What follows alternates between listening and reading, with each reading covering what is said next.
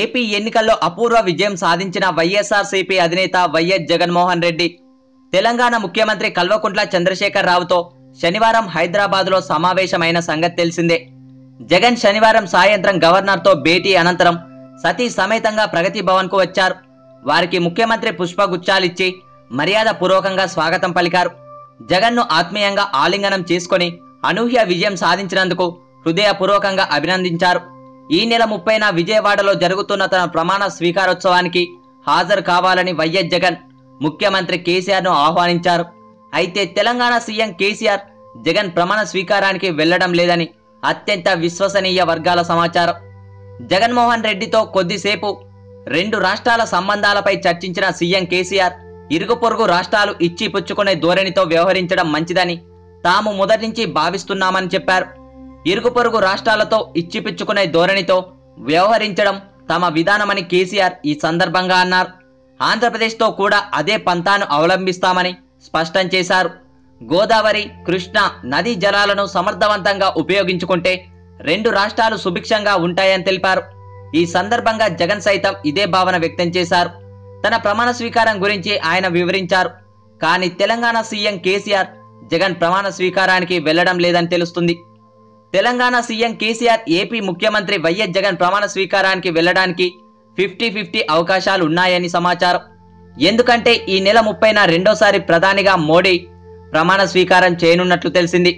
సాయంత్రం ఉంటే తొలుత ఏపీ సీఎం జగన్మోహన్ రెడ్డి ప్రమాణ స్వీకారానికి కేసీఆర్ హాజరై ఢిల్లీ వెళ్లే అవకాశం ఉంది. మధ్యాహ్నమే ఉంటే 29న సాయంత్రమే కేసీఆర్ ఢిల్లీ వెళ్తారని సమాచారం. ఏపీ సీఎం ప్రమాణ స్వీకారానికి పార్టీ వర్కింగ్ ప్రెసిడెంట్ కేటీఆర్ సహా పలువురు మంత్రులు హాజరవుతున్నట్లు తెలిసింది.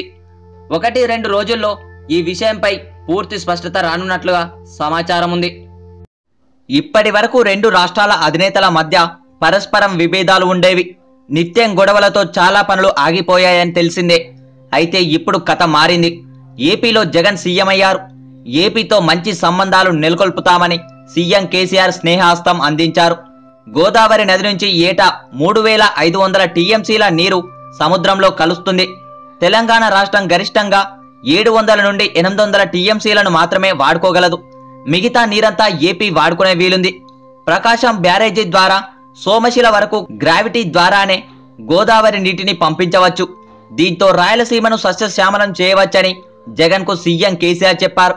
కేవలం 2 లిఫ్టులతోనే గోదావరి నీళ్లను రాయలసీమకు తరలించవచ్చని, రైతులకు సాగునీరు ఇవ్వచ్చని జగన్తో కేసీఆర్ అన్నారు.